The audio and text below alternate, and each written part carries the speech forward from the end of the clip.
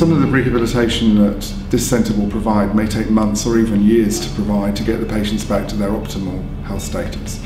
So this is what this unit is about. It's about longer term specialist rehabilitation for people who've had generally a trauma but some sort of acquired brain injury episode.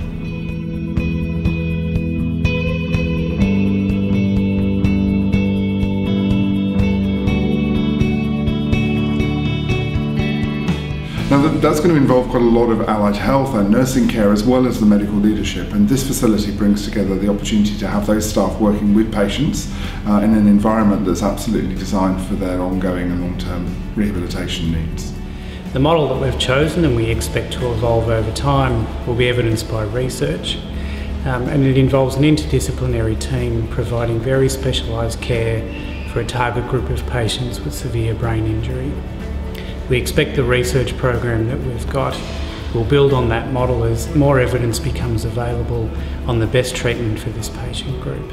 This facility represents a unique partnership, bringing together the Public Health Service, Alfred Health, and the TAC, working with the Victorian Government Department of Health, has brought about a unique arrangement for the provision of this sort of service.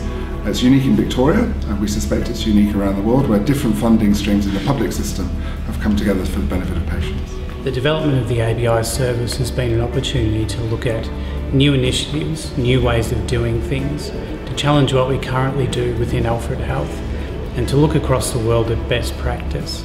We opened this unit with significant expertise already within Alfred Health in the areas of rehabilitation and brain injury recovery. Our evidence-based program and our research programs will help us inform practice into the future to deliver a higher standard of care and to create greater opportunities for patients following brain injury.